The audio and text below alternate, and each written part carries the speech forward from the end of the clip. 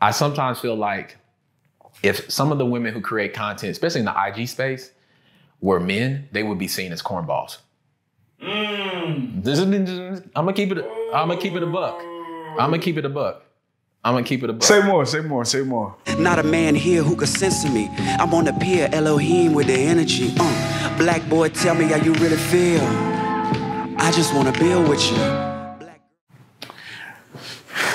All right, so we say kind of flippantly, Black people need therapy. Black people need therapy. From your vantage point, from your professional, I need therapy.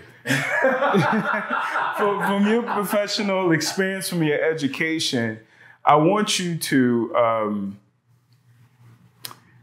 elaborate on what that means, like really paint a picture of how vital what we're talking about, the therapeutic deficit that we have in our community is, and the trauma is, and if it continues to go unaddressed, like what could potentially be our future as a community?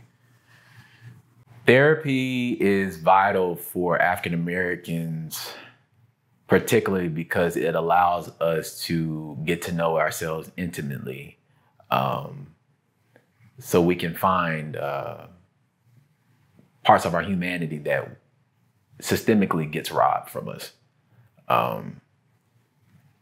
It allows us to come to grips with some very traumatic experiences and begins to develop the language around those experiences. So we call that conceptualizing or contextualizing the experience.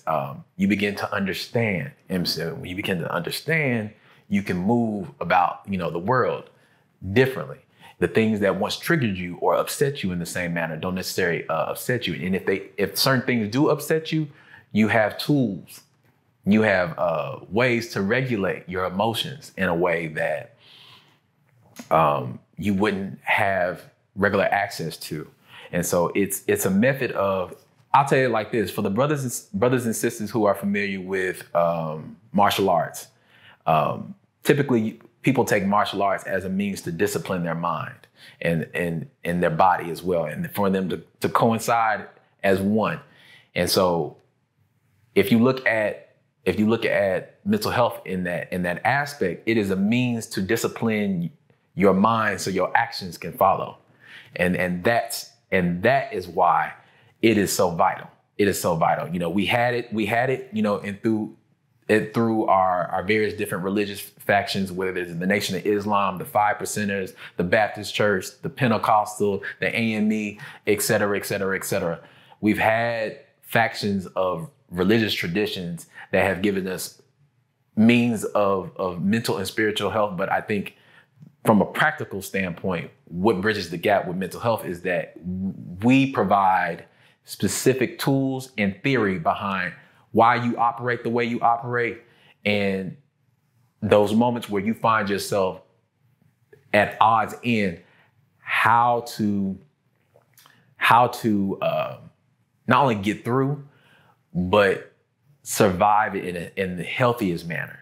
And then also being able to identify when it's not a situation that's thriving or survival worthy. It's not even, at this point, we not even want to, it's not about survival. It's about us finding ways to thrive. So I would say that's why it's so vital. Listen, that's the best definition I've gotten for therapy in a while. So I don't know if you're familiar with Joy Dugry or Dugry. Yes, post-traumatic slave Yes, syndrome. I hope I'm not butchering her name because I love her, and hopefully one day I could interview her. I would love to meet you as well. My research is based off her. So this is a fantastic question. It's loosely based. Yeah. Draw a direct line for me as best you can between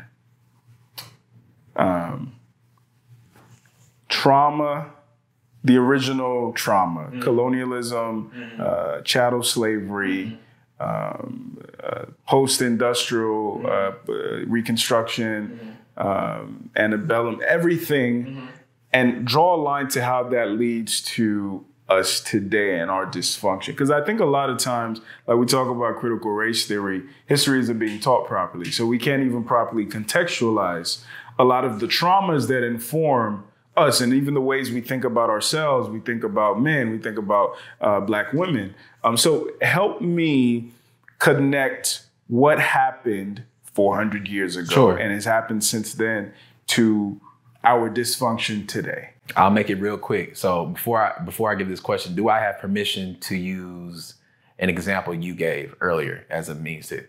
So earlier you gave an example of the term aggressive attack dog that occasionally fucks you and has a lot of money. Yeah. If you break down that description that you gave to Black men, all that can be traced to what we experienced in the enslavement period and then afterwards.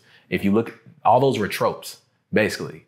So like aggressive attack dog that occasionally fucks is potentially Mandingo in the book. Mm-hmm. You know, those two characteristics is rooted in those ideas that was garnered and developed in the antebellum South and in slavery, and eventually became characteristics that became automatically associated with Black men, that not only permeated in the larger society but also in our society directly. The money piece comes from, you know, it being a capitalistic society and it being a society that is exploitative, and so even the reference that you gave as far as that has money is exploitive. So you see how that mere example that you gave was connected to 400 years of oppression. So to answer your question, I would that's one example, one small example. It's so many examples. Talk about the women for a second, because you know I've talked about like the Mamie, the Jezebel, the Sapphire, like so. Yeah.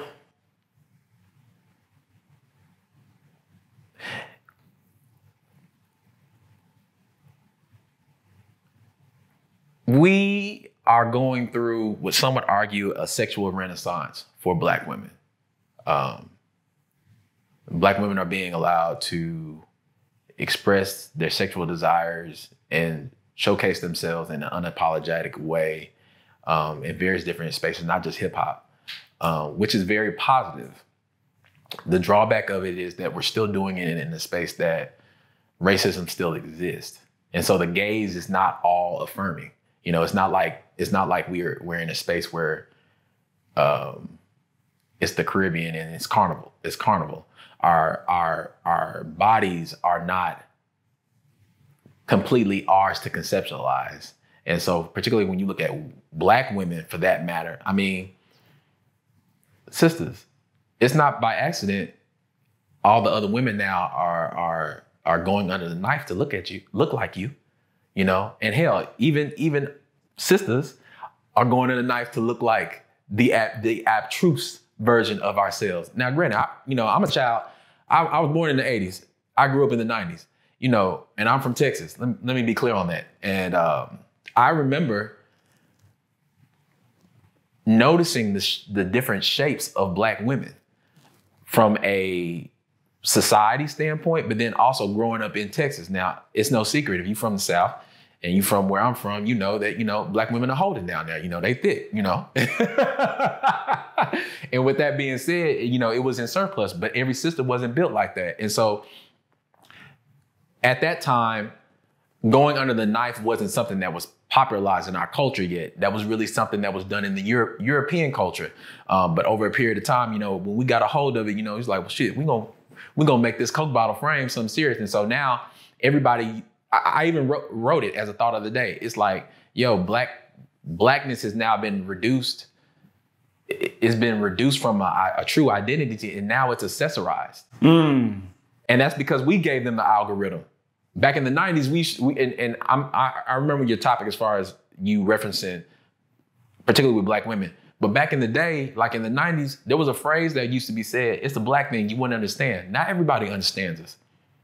You know, we gave them the recipe through social media. You know what I'm saying? They got access to it. You know, we gave the game up. Remember, the game was to be sold, not to be told. Well, We telling and we not even always selling.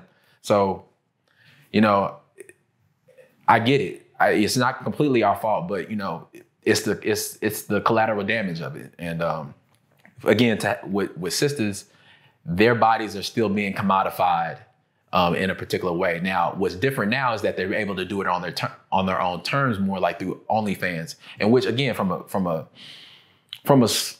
social scientist standpoint, I can appreciate their agency and their ability to leverage their bodies, you know, for their own means, you know, through sex work. I can respect that. But then on the other end, I recognize that the community, it still has some fallout effects.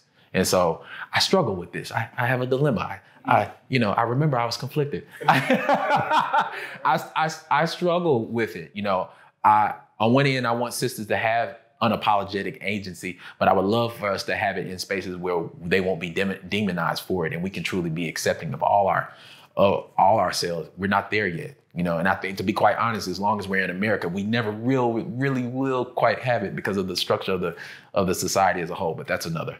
So there was a comedian. His name is Andrew Schultz. He said the Brilliant Idiots. Yeah. He said that. Shout out to him, man. Yeah. He does good work. Yeah, he said that a lot of girls who are posting pictures of themselves on social media, whether OnlyFans, Instagram, whatever, they say, "Oh, it's artistic expression," as if it gives it a step above literally sexual exploitation. And then he made the point, well, when you think about art is a thing that's sold. That's literally what art is. It's a thing that it isn't a commodity. It is. Right? So why do you think there's this disconnect? Or do you think it is a disconnect? There isn't a disconnect and they're just trying to frame it in a way that's more palatable, more politically correct? Or do you think there's a disconnect between showing my body off and how it connects to my generational exploitation? So I want to be careful in how I answer this.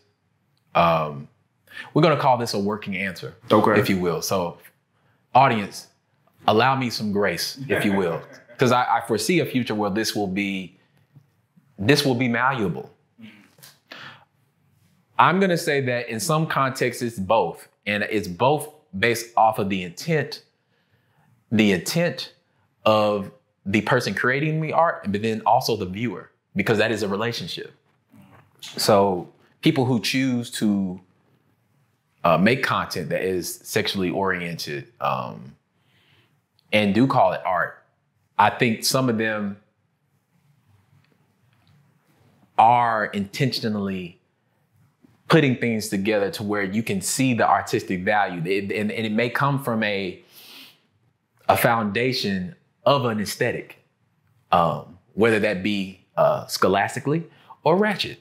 There's a spectrum, people. And you can kind of see it. There's an avant-garde to it. The best way I could give an example to it is like, I'm gonna use a hip hop example. If I was to give an example of a woman that's a rapper, a hip hop artist that is contour of what Lil' Kim and Trina represented in the 90s, I would have to give it first to that of a Nicki Minaj, somewhat of a Cardi B, and of course the City Girls, because they are direct descendants of that aesthetic. And so, although obviously they have their own nuances and differences, they come from a tradition of women who have shown their sexuality as a means of not only liberation of freedom, but also how they operate in the streets too. And so it's both. I'm selling myself, and I understand the drawback of that, but I'm also selling myself on my own terms. And while I'm showing you myself, I'm gonna show you how I want to show myself. I want to add my identity, my flair to it. And so it's not that's why I said it's both. And I will say the intent of both parties matters, because if you're attempting to convey a message, that means there's a way you have to edit it. There's a way you're conveying it.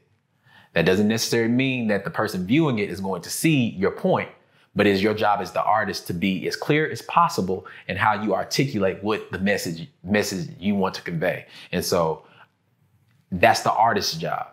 On the flip side, as a viewer, not every viewer is created equal. So what do I mean by that? There are some people that are going to be, because of their lived experience, because of their knowledge base, because of their awareness, they're going to see what you're going for, and they're going to see the nuances of how you present, your body and how in the lyrics that are attached to it, and et cetera, et cetera. And then some, depending on the content, some people will be like, they just showing ass and titties, or they just showing themselves fucking. It really depends. And so it depends on the genre of art. If we're talking OnlyFans, I don't have an OnlyFans, I don't have an OnlyFans. I don't watch OnlyFans. So I can't necessarily say the spectrum of content that's there, but I would assume that it's some of the quality is high and some of it is low. And I think you can kind of see who's putting in the effort and who's not. But I think that also reflects the fan base too. The quality of the viewer expectations plays a role in that, because for some women, I'm gonna be honest with you, I feel like some women just create content of their bodies because they know at the bare minimum that's gonna sell. It gets the likes. And the artistic piece is a secondary afterthought to polish, to make it not look. Some of them present in the basic. Yeah. We're gonna call a spade a spade. Yeah. That's why it's like I can even speak personally in this. Like there are certain pictures there's certain pictures that I have scrolled past and not liked. Not because the woman wasn't beautiful, but to me she wasn't. To me, it just seems forced. Mm. It seemed forced, and I'm gonna be honest with you. I sometimes feel like, bear with me, folks. I sometimes feel like if some of the women who create content, especially in the IG space, were men, they would be seen as cornballs. I'm gonna keep it a buck. Say more. It just gives.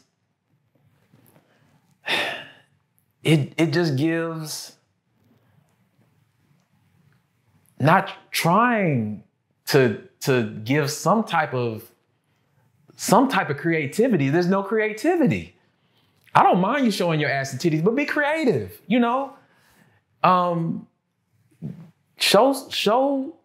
Show some effort and thought, but again, that's also as the person that's viewing is responsible to evoke that, because hell, if we stop liking the shit, you gonna think different. You gonna run a different plan. So to your point, why is it that we give, as a society, we give women more latitude in that? Because like you said, right? Because we don't value ourselves. Men have not been socialized to value their gaze, their emotions that come with their gaze, just their sense of value is not valued in the same context. And so do you think we're kind of predisposed to look for reasons to disqualify men and look for reasons to qualify women? It depends. I don't want to go that far and say that necessarily. I think it's circumstantial. I think in reference to, because I see it with men too. It's like, I see the men who are content creators and like they, whether they be fashion oriented or they're fitness oriented, like, brother, with all due respect, if he sees it, he'd be like, he talking about me. It's one brother that, he's a fantastic athlete and I'm sure he's a dope ass trainer. And he's creative, but like he's doing these really elaborate exercises with different equipment and to show his athleticism. And although, I mean, honestly, he's doing like Guinness World Book worthy type of things. And although, although it's eye catching and it is creative, what's interesting about it is like it's very over the top. It's like if he wasn't a premier athlete, it would be on the fallout of him like actually getting hurt would be on a jackass level. Like he's doing some really dangerous shit, and it shows us how elite of an athlete he is. But then it's also kind of like, but how relatable is this too? It's like, you a dope ass athlete and I'm sure you're a dope trainer. You know, you can do all these things, but like for somebody who may want to train with you, you know, how are they going to be able to see themselves in you? And I think there has to be, and on the flip side, I think we have to create, and this is just only my thoughts, but I think we have to create content that has a level of relatability and along with the creativity, along with, you know, a little fantasy, along, you know, it has, you got to put some thought in it, some thought. You know, he has much thought, and I'm not saying he doesn't, but like, if we're talking about why you asked the question around like, why do we give so freely to them? You know, before OnlyFans, before social media, you know, we were socialized to look at women, you know, in a gawking manner, you know, and I know some of it is biological, you know, speaking as a social scientist, I know some of it is biological, but then also it was hypersexualizing young men to continue to act that way more so. So it's like, I get to act on this in the privacy of my own home, you know, it's a perfect storm. And so it's like, you know, that's why sisters will say, you know, we'll fuck anything. Okay, well, that like is a reflection of I'll fuck anything. So I don't know if you've seen the documentary, The Social Dilemma. I've heard of it. I still haven't watched it. Yeah. Well, basically, it talks about kind of the fallout of the social media generation. So, from your perspective, from your expertise, explain social media and what it's doing / has done or will do to us if we continue to consume it blindly. And when I say us, specifically Black folks. Yes, sir. It's given us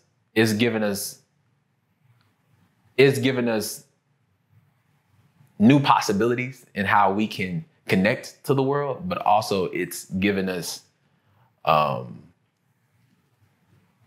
dark side of it is it's given us a false representation of what the world is or also can be. It goes both ways. So what I mean by that,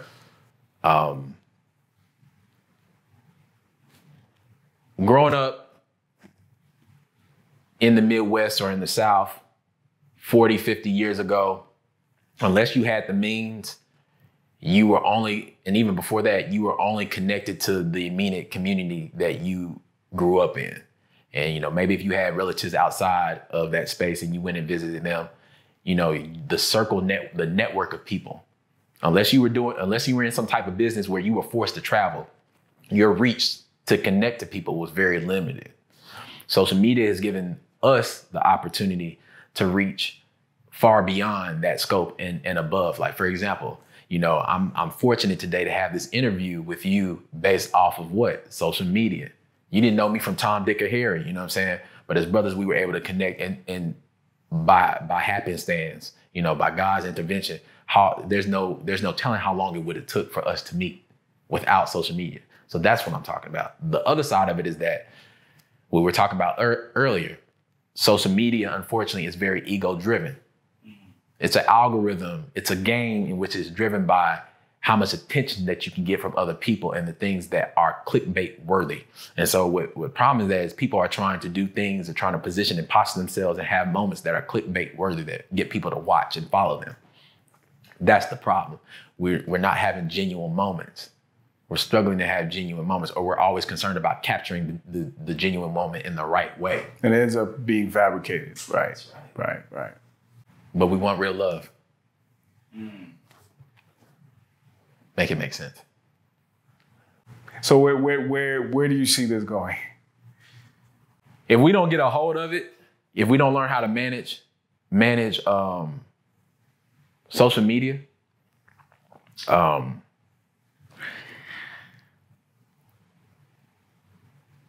I think our ability to communicate could get worse.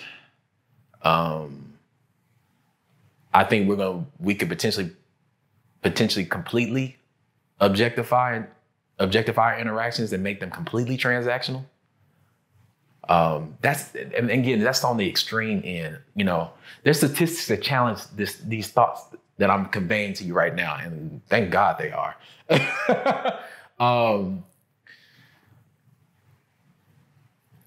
I think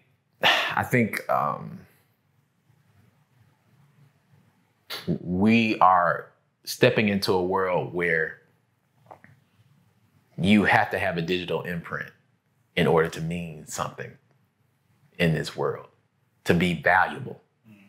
I think that's the biggest danger, that privacy and discretion no longer matters. And all things are not meant to be seen or shown for other people to gaze. And so I think in reference to Black folks is that we are losing our ability to discern when it's appropriate to show ourselves and when it is not.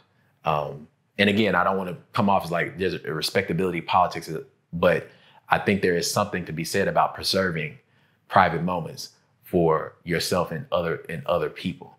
Everything should not be for sale. Everything should not be for sale, because that in which you are selling, you are lowering your value. You are lowering your value. That is the problem. We're putting a price on everything. I think that's really the problem. We're putting a price on everything.